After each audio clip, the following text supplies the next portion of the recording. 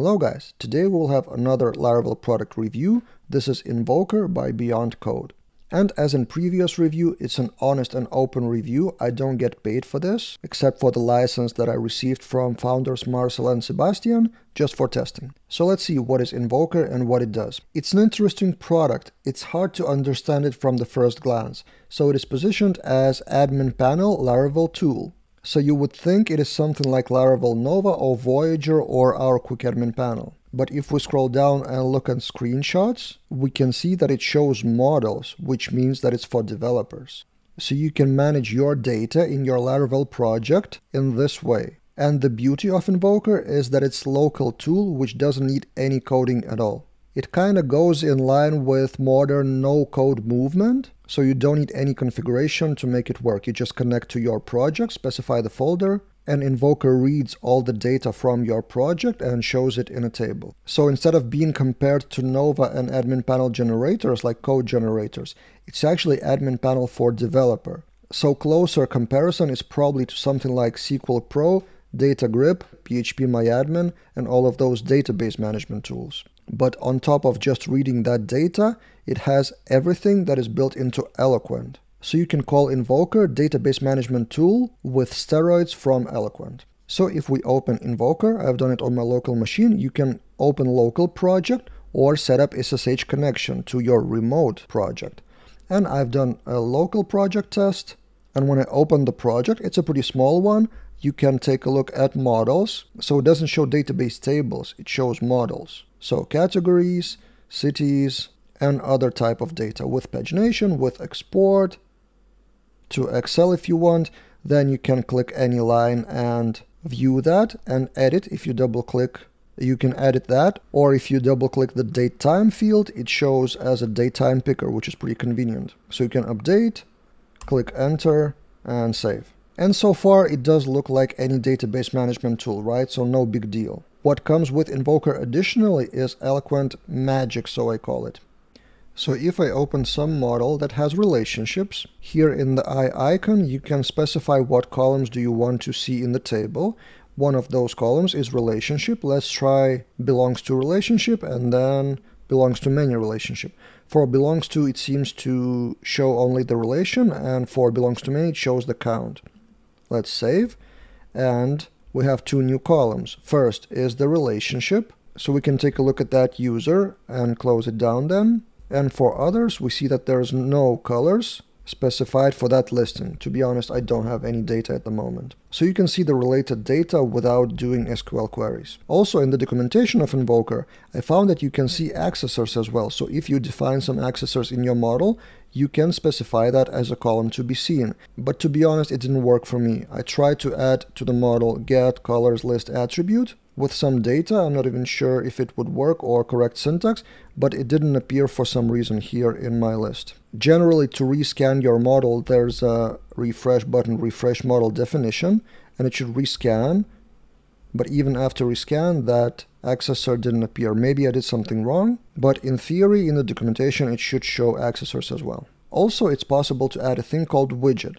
So if you have a typical set of data that you want to query every time, some kind of report, you can transform that into a widget. So for example, let's add a widget for listings, expensive listings, for example. Type value, there's two types of widgets, value and trend. And let's have a query type of count of records with condition where price bigger than 100, for example. We save, and we have expensive listings too, so 400 and 400. And also you can move those widgets to a specific widget area, which is your kind of homepage of that project. So Invoker is also kind of like a dashboard for some of the data that is more important, which made me think, who is the actual user of Invoker? It seems to be a developer who works with Eloquent, but maybe it is possible to create some widgets that would be seen by a manager or CTO who doesn't work directly with the code of the project, but would like to see the real data without using any like SQL Pro or any database tool. But at the same time, there's a question then, if you give that access to the managers, maybe they may edit some data on production server. That is pretty risky. So I guess it's for developers themselves to see some reporting.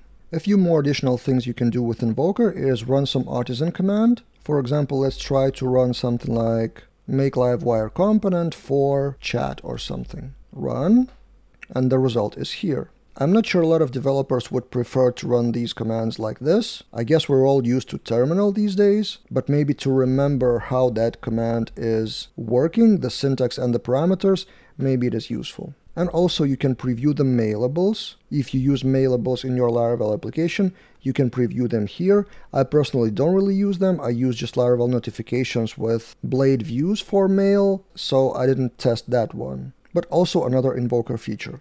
And generally, Invoker seems to be like a starting point, scanning your Laravel application for whatever may be useful in the future. So for now, it's eloquent data, artisan commands, mailables, and I see that in the future there will be more tabs here on the left. And speaking of tabs, there are plugins. Let's see what plugins are released so far. Plugin Marketplace, and you have 2 plugins so far created by the authors themselves. Their own released Tinkerwell application that allows you to run PHP code or Laravel code instead of PHP Artisan Tinker is included as a plugin inside of Invoker. And also there's a plugin to draw your database diagram schema, which is I think powered by Marcel Posiot free package Laravel. I've reviewed it in one of my previous videos. Let's try to install it and see what it does. We need to restart Invoker. Okay, I've restarted Invoker, and let's see what we have here. New tab, loading model definitions. And without any more clicks, I have my database schema. It doesn't look very readable, and perhaps there's too many things here, so for listing, it's hard to understand. Probably I can zoom it out. So probably this part is most important and most readable. So listing belongs to many categories, and categories belongs to many listings. So this is an example of a plugin of Invoker, and potentially I see more plugins coming in the future. And now we come to the pricing of that tool. It's not a free tool. If we scroll down the homepage, here's the price.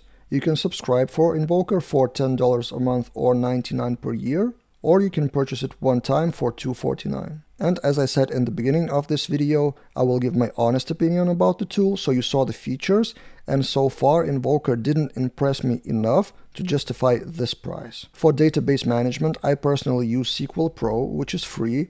It has bugs, it has some glitches, but it works. If I need to see some relationship, there's an arrow that I can use and see almost the same thing. If I need some reporting, I can write SQL queries and see them as SQL. Other parts of Invoker can be reached by terminal or other tools which are free or part of Laravel or part of PHP Storm, for example. So I see Invoker as all-in-one solution for the future if you want to manage your data and have some steroids on top. And I think the price will get justified as the amount of plugins will rise, and then Invoker will get more customers. But for me personally, for my personal use case, I wouldn't buy Invoker. What do you think? Let's discuss in the comments, or share your similar tools that you use to manage your data or do similar things like Invoker does. And if you want more reviews on this channel, actually suggest what to review. I may contact the authors and get the license and review some software or some plugin or some package. And subscribe to the channel and get the bell icon clicked to be notified of new videos which are released daily now. See you guys in other videos.